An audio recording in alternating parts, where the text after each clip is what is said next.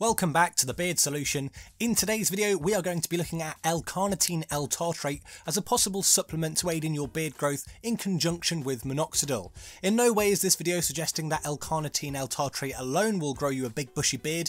There is evidence that it may support and assist you in your Minoxidil beard journey. First off, I would like to thank Christoph, one of the moderators at the Minox Beard Spot, for helping me research this topic and pull this video together. So what is L-carnitine L-tartrate? According to the NCI's definition, L-carnitine, the biologically active form of carnitine, is a carrier molecule that transports activated long-chain fatty acids from the cytosol to the mitochondria, where fatty acids are then oxidized, resulting in ATP production. L-tartrate, a salt of tartric acid, is a potent antioxidant.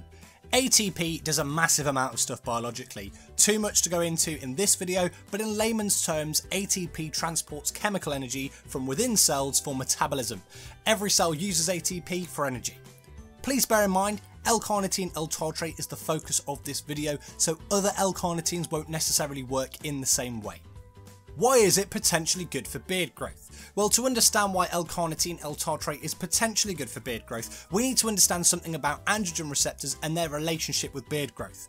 Androgen receptors exist in our cells and allow either of the androgenic hormones, testosterone or dihydrotestosterone, through a binding process in the cytoplasm to translocate into the nucleus. Essentially, it allows your body to utilise male hormones, and without androgen receptors, regardless of serum androgen levels, they would be rendered ineffective. The density and sensitivity of your androgen receptors plays an important role in beard growth. Now, dihydrotestosterone, which is the main hormone for facial hair growth, has a greater binding affinity to the androgen receptor than testosterone does. So therefore, having more dense or sensitive androgen receptors would lead to better facial hair growth overall. The androgen receptor gene sits on the X chromosome, which means biological males will inherit their androgen sensitivity from their mother's side of the family, and whilst this is only one gene related to secondary sex characteristics such as the beard, it is, in my opinion, a pretty important one. Well, let's get back to the topic in hand, L-carnitine L-tartrate. A study by William Kramer et al. In 2006 found that L-carnitine L-tartrate supplementation upregulated androgen receptor content, effectively increasing the androgen receptor density, meaning that your cells can utilise more androgens. Whilst this study was based on muscle cells, we know that hair follicle cells also have androgen receptors, so we can therefore assume that it could potentially be used to increase the androgen receptor content in our facial hair follicles and thus increase the likelihood of the follicle producing a terminal hair. Now, this increase in androgen receptor density may cause concern for those who fear balding, but whilst it might seem counterintuitive, L-carnitine L-tartrate has been shown to stimulate hair growth in 2 studies, both of which were conducted by Kirsten Feutzik et al. In 2007. The first study was in vitro and found that L-carnitine L-tartrate stimulates human scalp hair growth. Despite the likelihood of direct effects of L-carnitine L-tartrate on the anagen hair bulb, it is conceivable that upon topical application, additional indirect mechanisms of L-carnitine L-tartrate action, including vasodilation and improved oxygen supply, could come into play to explain the hair growth promoting effects observed in our observational study. The study went on to state, "It is reasonable to expect that both systemic and topical modes of L-carnitine L-tartrate application may promote human scalp hair growth, especially when used as an adjuvant regimen to established hair growth promoting agents such as Minoxidil."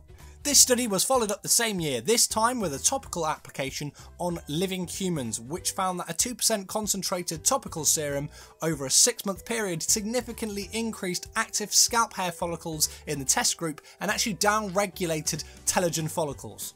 What's quite promising for facial hair growth is that the hair growth shown in these studies, whilst being on the scalp, was not achieved through anti-androgenic activity. Whilst it's true that L-carnitine's precursor L-lysine is often marketed as a DHT blocker, this is not the case. Whilst it can support DHT blocker effectiveness, L-lysine itself, like L-carnitine, is not anti-androgenic, and you should disregard those claiming anti-androgenic effects until studies prove it to be the case. The L-carnitine L-tartrate studies for scalp hair regrowth seem to suggest several mechanisms, such as NO production and vasodilation, both of which are identical to known Minoxidil mechanisms for growth. How to administer L-carnitine L-tartrate. There is not currently a topical version that I can find on the market. However, there are several supplement sites such as bulk powders which do sell the oral pill of L-carnitine L-tartrate.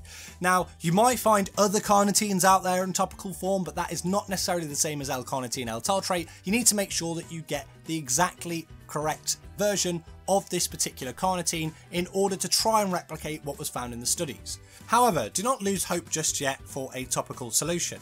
After speaking with Christoph, who's been in touch with one of his chemist friends, we found that since L-carnitine L-tartrate is soluble in alcohol, adding L-carnitine L-tartrate powder to Minoxidil could be an option. However, you're probably better to actually add it to something like a fresh tub of Nivea Soft at a 2% concentration. This will cause the water to separate and you will need to remix the moisturiser by hand. The water separation is perfectly normal. Due to the small alcohol content in the moisturiser, the fatty acids actually become active, which is great for your skin. I will actually make a video demonstrating this in the near future. So there you have it, guys. Please don't forget to like, comment and subscribe, and I will see you guys again next time.